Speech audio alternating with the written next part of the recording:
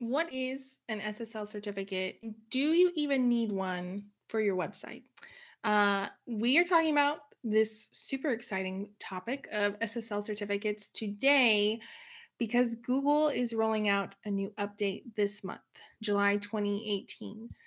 So, an SSL certificate is something that you can enable or add to your website.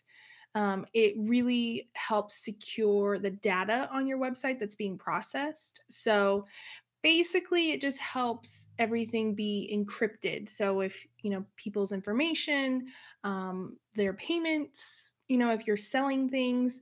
So basically, if if I buy something on your website, if there's like a hacker or something in between you and me, they cannot access it, they can't see it.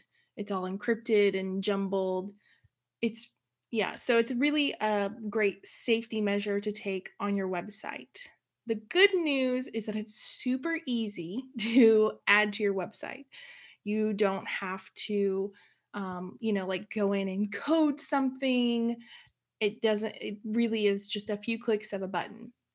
So, if you are on Squarespace, you can do this by going to settings and then security and make sure secure is enabled and then just save that and then you're good to go. Now, if you're on WordPress, this is something you'll need to do with your host. So, Bluehost, SiteGround, GoDaddy, Flywheel, any of those, they will take care of the SSL certificate. I think most of those hosts, the ones I just named, or maybe all of them, do it for free. So there's really no reason for you not to have an SSL certificate. All you have to do, if you're comfortable with going to the backend, to the dashboard of your host, just go in and find where it says like security SSL certificate and enable it. If you're not comfortable, just contact support, say like I need to add an SSL certificate. I'm not really sure how to do that, and they'll add it for you. Like I said, it's most of those or most hosts do it for free. So not a huge deal, not going to take a ton of time.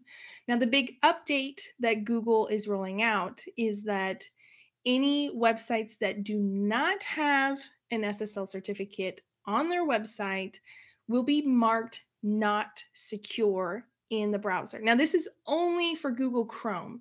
This isn't for like Safari or Firefox, anything like that. But research and data that was shown just last month shows that 60% of the market uses Google Chrome for their browser. So, kind of like a large portion of the market that's going to be seeing, secure or not secure. And it shows right up by the URL in the browser. So, the top left hand corner, like if it's secure, it's green and it says secure and it has a little padlock next to it. So if yours does not have an SSL certificate, it's going to be, I think it's red and say not secure. It's not like bells are going to go off or this huge pop-up is going to show up. It's just going to alert them up there not secure. So this is really, you want to build trust with your website visitors, especially if you are selling things. Um, and that will cause some errors and some problems if you are trying to sell things and you don't have the SSL certificate. So just add it. It's really simple. A few clicks of a button, maybe talking to support if you don't know where those buttons are. But something really easy you can do on your website. The other update that Google is rolling out, not related to SSL certificates, but also happening this month, is the page speed update. So it used to be that Google really only paid attention to page speed on desktop because that's where we spent most of our time when surfing the internet. But as you obviously know, in the last several years, more and more people are looking at things online on their mobile phone. So this month, they are rolling out in their algorithm that your mobile page speed on your website also can affect your Google ranking.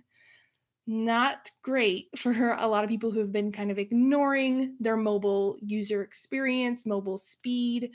So this is definitely something that you want to pay attention to. I'll put a link in the description to a tool. It's called Pagespeed Insights tool that you can test to see the speed of your website on mobile, and it'll give you things you can look at to fix that page speed to improve it. So again, super simple. Um, just something that you want to improve on your website because you want your website to be a good user experience. It's one of the first impressions that you're giving those potential clients. So you want to make sure that they feel you have a trustworthy website that they can confidently give you or your systems their payment information without it being like hacked or stolen.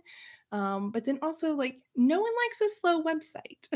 So you want to make sure that your website's working smoothly. Okay. So those are the two things that you need to pay attention to. You do need an SSL certificate, super easy to add. I'll put links to how to, access or update the SSL certificate down in the description.